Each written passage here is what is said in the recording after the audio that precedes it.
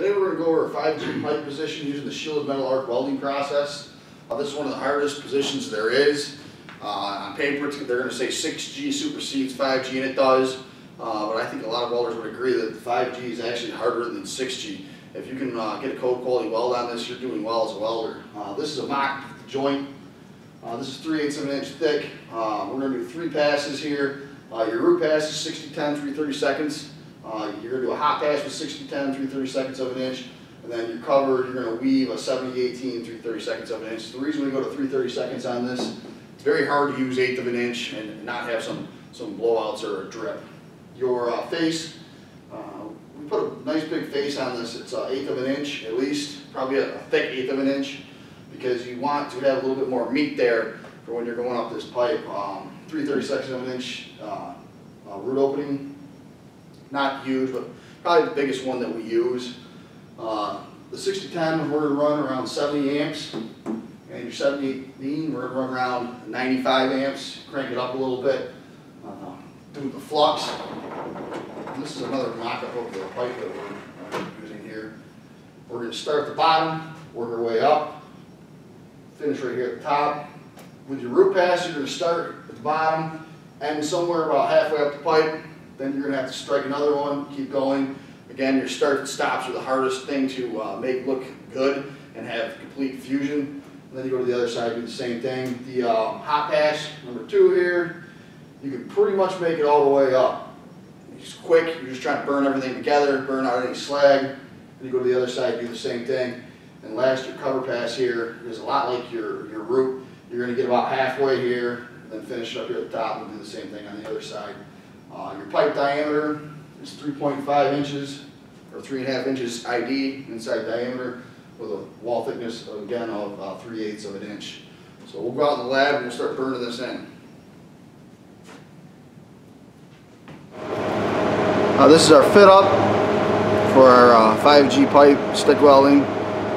And we took the tack, and we're at a weird angle here. It looks like it's about halfway up, but it's not. It's a little bit less than halfway up. And the reason you do that is so you can run it over right before you stop. You'll be at your hottest point, and you can look at the bottom, you see there's no tack at the bottom. You don't want to have a tack at the bottom because you're not going to be, you know, already progressively welding to burn through that tack.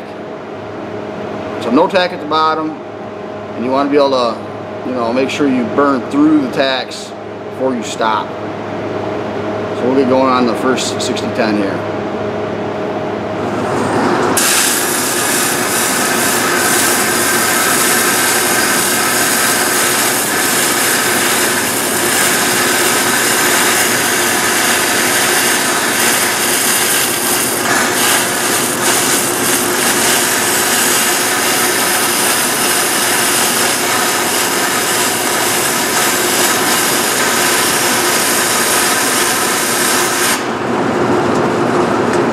What we got going on here is a little bit bigger of a keyhole than I want. I'm going to strike the arc back here, get it established, then go in there and fill that baby in, hopefully roll back up here around to the top.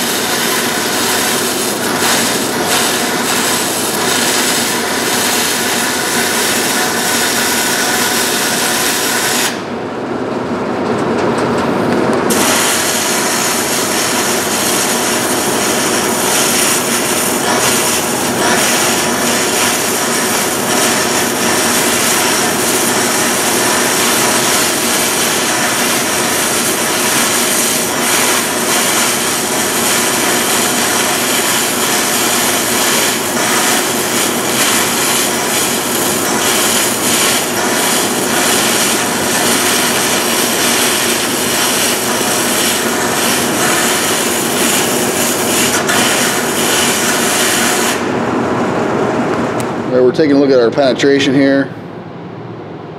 Usually with 5G, the penetration is not the problem. It's usually the covers. This came out pretty good. That's our start and our stops right there.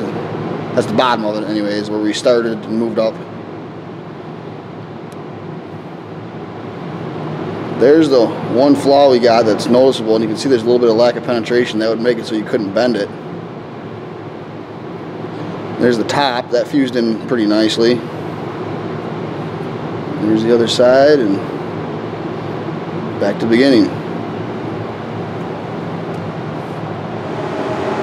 We just finished up our root passes.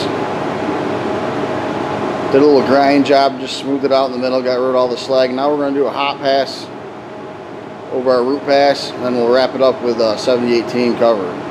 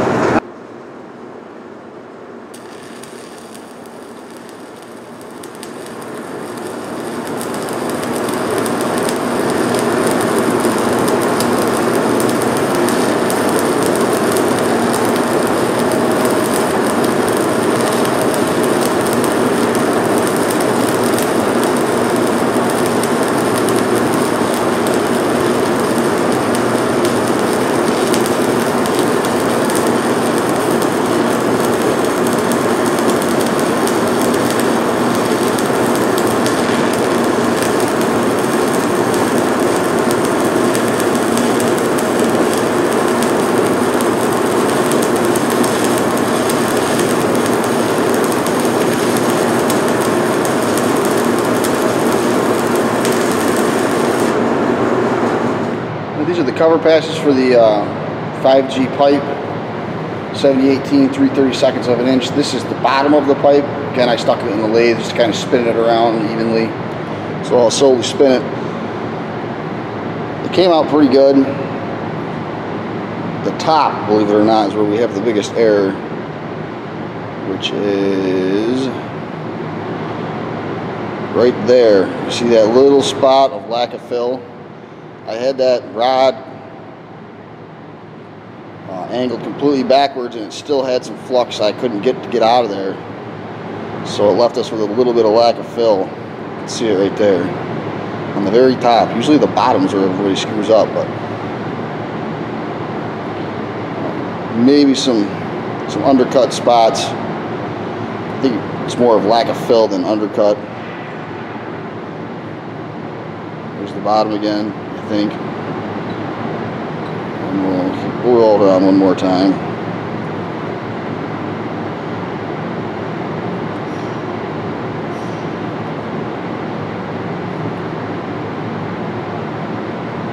That's all we got for the day. It's a hard position. If you can stick this and get it to be code quality, you're doing good.